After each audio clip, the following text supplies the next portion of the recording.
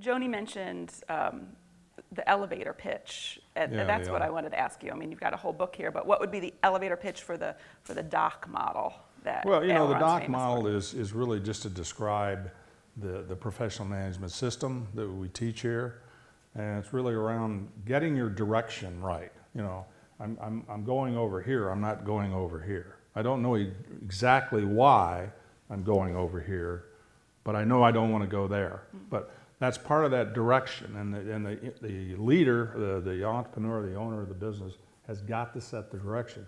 Part of that direction is also the values, the mission statement, the vision. It's also the beliefs. It's kind of that framework that you want to operate in. And most privately owned businesses, those qualitative things are as important, in many ways more important than the quantitative thing. But it's getting that direction right and defining that, and articulating that.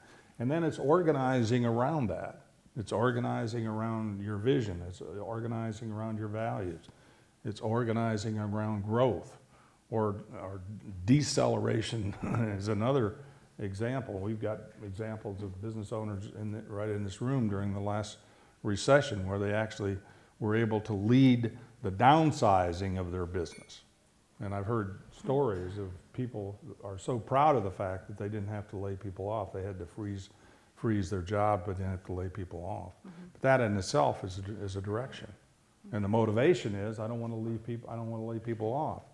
It's not I'm going to make more money, I'm going to capitalize on the recession, although many of them did. So, long-winded answer. Well, yeah, I mean, I worked at several And the last trades, one so is that's control. a 40 floor elevator ride. I'm sorry?